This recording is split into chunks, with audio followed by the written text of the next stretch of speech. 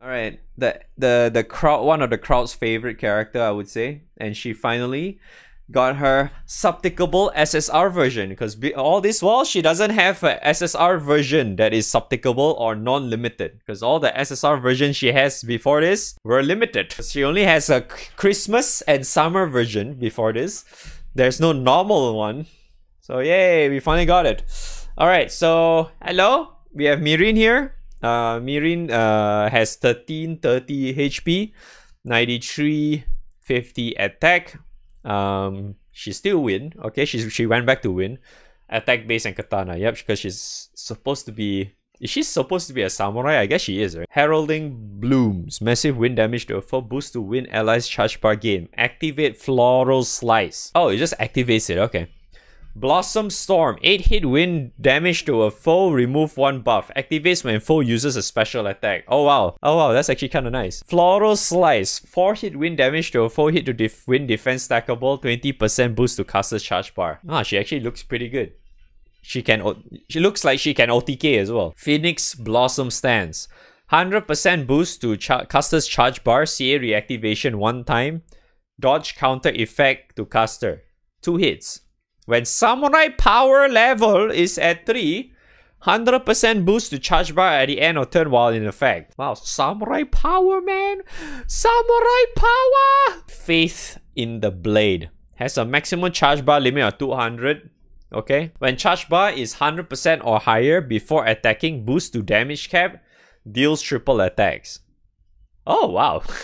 When using charge attack at 200% charge bar, consume 200% charge bar for a boost of CA specs and 10 hit bonus wind damage. Oh wow, she actually looks really nice. For a subtickable character, that looks really nice. Humble in victory, gracious in defeat. After a chain burst activation of 4 or more chains, raise samurai power level by 1, max is 3. Boost to win ally CA specs and supplemental CA damage based on samurai power level. Time for Ogi, dude! I hecking love my Ogi, man. Oh my lord, Ogi, dude. I'm honestly not sure, but if she's using like Kaguya stuff with Potato, right? If Mirin is the last slot, does she always get 200 charge bar every turn? It actually sounds possible. I don't know if that's possible or not, but it looks possible. But it does look like they didn't mention that she can only Ogi at 200 anyway, right? But it looks like she can still Ogi even at 100%, so it's still not that bad. Yeah, I mean, it looks kind of cool though. She looks kind of cool, but very Ogi lol. Very Ogi. Even the weapon is Ogi. Oh my goodness, so bad. Okay, charge bar gain, you get 30% charge bar. But at the same time, because she auto-activates her second skill, which gives her extra 20% charge bar. So if she has extra 20% meter, so that 20% meter is added in with the 30% charge bar gain up, right? You get even more meter basically. So you get more than 20% because of this Ogi boost thingy. Okay, so first skill, she has 8 hits, 68k per hit, and then Dispel. I like the fact that it auto-activates no matter what, every time whenever the boss does a trigger. So that's really nice. Auto-activation is kind of like similar with Yukata Naru as well in a way. Or like, take Bowman for example. Whenever they do something, they auto like counter nuke or whatever. Very, very handy. And then her second skill for hit is 155,000 per hit. And it looks like Wiki did a typo here. It's missing 1 digit. Okay, so this one is 10% up to 30%. And then this one is self-explanatory, I think. 100% boost to charge bar at the end of turn is pretty good. It's also 8 turn cooldown instead of 7 on S2. I just realized Wiki is written it as 7. And then at 75 is 6 turns. Wait a second. Where in-game shows 8 though. Yeah, the wiki voice needs some rest, man. Damage cap is 20%. Okay, 20% and guaranteed triple. And then the CA specs is... Wait, I'm confused. Wait, what? No, you see, the thing is, I'm confused is that in-game, it says when using charge attack at 200% charge bar, consumes the 200 meter of charge bar for CA specs, right? Doesn't CA specs mean CA damage and CA cap, right? But here it's just straight up say that they changed the modifier of this, which is usually the modifier for massive is 450. They said they're changing this to 900% because that's what game width is written as well. It's kind of weird because it shouldn't be labeled as CA specs. But yeah, the 10 hit is 80,000 per hit. Yeah, the CA specs again per stack is 30% CA damage, 20% CA cap, and 100,000 supplemental. So it goes up to 90% CA damage, 60% CA cap, and 300,000 supplemental. But okay, I mean, end of the day, I feel like Mirin is just a very, very strong contender to be placed in Ogi-oriented setups for win, I suppose. She just does damage. She doesn't really like do crazy, insane utility buffs to the team other than just for this, really. This is the only one that is really helping the team.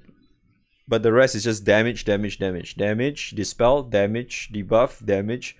This one technically is damage because, you know, you're getting CA reactivation, whatnot.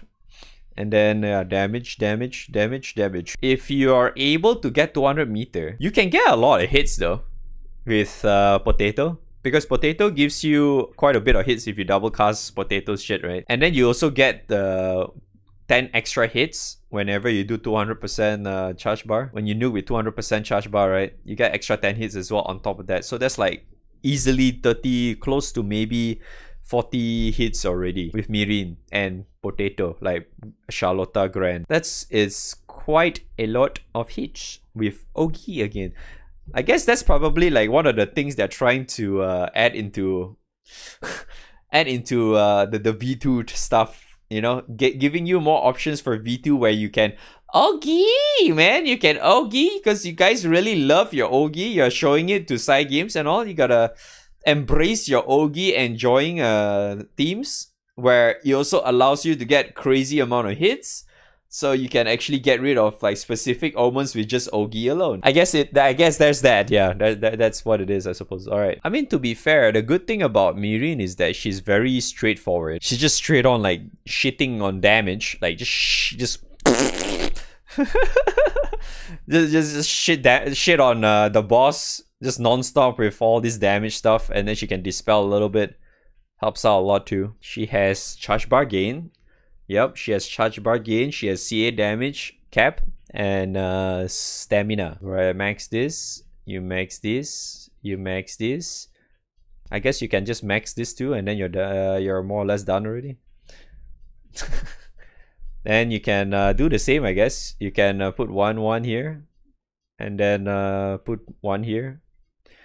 Or you could just not put it on HP, or you don't care about your defense, you just put all in HP and call it a day. How does CA reactivation works with 200% charge bar Ogi? It should be mimicking the 200% because it reactivates the previous Ogi. So even though it counts, technically your bar is at 0, but it's reactivating it. This is not like Kango. Like Kango MC's Ogi is that you have 200% meter, but because your Ogi only requires 100% meter, right? So you're eating 100%, then you Ogi again, eat another 100%. So that's one of the biggest difference. Because she has CA reactivation, right? Yeah, that she has CA reactivation on this, right? So it means that if you have this and because this gives you extra boost to charge bar, right, whatever, this should easily gain her 200%. So when you use this with 200%, she'll be able to get two nukes at once. It's pretty huge. But well, the main problem is it 12 turns cooldown though, right? 12 turns cooldown, and she doesn't have any form of cooldown reduction at all. So you have to use this very sparingly. You cannot just spam this because this is only working on once every 12 turns after all. That's the reason why it's so huge. This one is a really big nuke button because that will also mean that you can get 20 hits off this. Very cool. And then you get this as well. So you get to cast this twice as well. But yeah, the wording for this is kind of confusing. And yeah, you get extra 300k as well. Yes, CA specs and 300k. And I'm pretty sure she's already going to hit the hard cap super easily anyway. The hard cap for Ogi, I think, is like around 6.6 mil or so. she can easily hit that with this, because apparently it turns her modifier from 450 basic standard massive. The massive mod, right? That massive text is like a mod type, right? Because there's a massive and there's unworldly. And then there's big, there's, yeah, apparently if you go to like R and SR characters, they have like lower tiers of mods.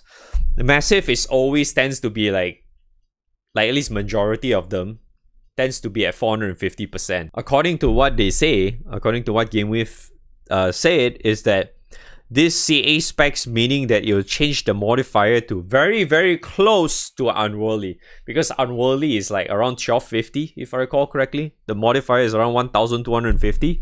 So this turns this into from 450 to 900%. In other words, the modifier just got doubled, which is pretty huge. Yeah. So yeah, she should be able to hit hard cap very easily. So having this is very, very helpful, because you're able to go above the set hard cap, because you get extra 300k supplemental. The CA specs doesn't really bump your OGI to go above the hard cap, unfortunately. The only way for you to go above the hard cap is that you need a special CA cap buff. Yeah, the easiest one I can tell you is like Octo, like for example, like Octo or like Kag, you know, those kind of characters. Let me show you, like, say, yeah, Octo. Say like this, special CA damage cap. So these ones, those wording, this type of wording are the ones where you can go above the hard cap, which is above 6.6 mil. That's the reason why Octo hits so hard, for those who are not familiar with Octo. That's why he's like the Ogi god. He's basically the Ogi god.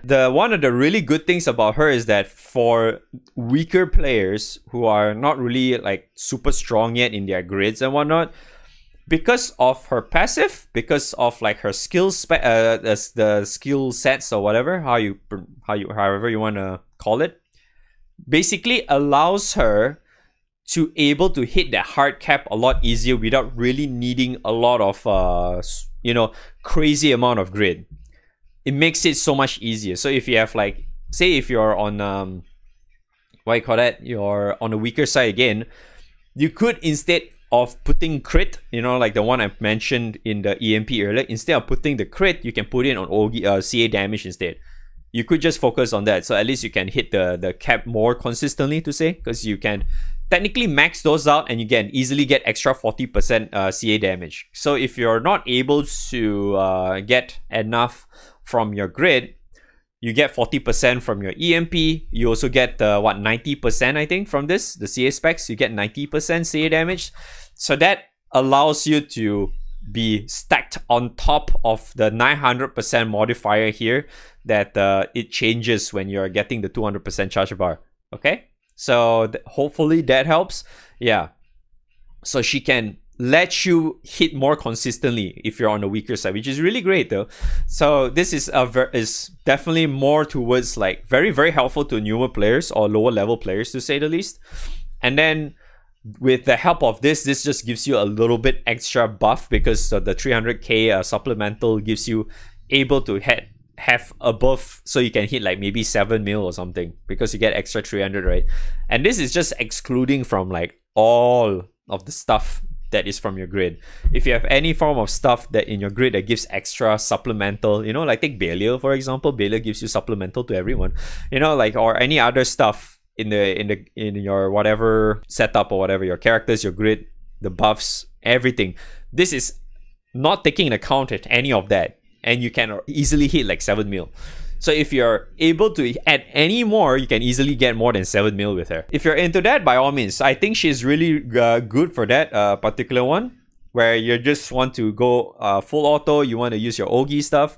She can do relatively quite a bit of hits as well to help along with that. Yeah, maybe she can be somewhat useful in like harder raids or like any form of V2 raids, which requires you to do XX amount of hits, gives you like XX amount of like Ogi, you know, those kind of stuff. Any form of V2 related things, I feel like she's possible to help in that regard as well. So I think that's why she's relatively good too. But I think that's the extent I'm going to talk about this character, because we are going to relink now. Alright, hopefully you guys enjoy the videos. I will see you guys again next time. I should probably put I should probably start putting impressions on on my YouTube channel as well for my reeling stuff. I should actually dig back like I think I still have the VOD for like the CATN song stuff. I could probably put that on YouTube as well. I never really thought of doing that. For some reason I never did. I should have though.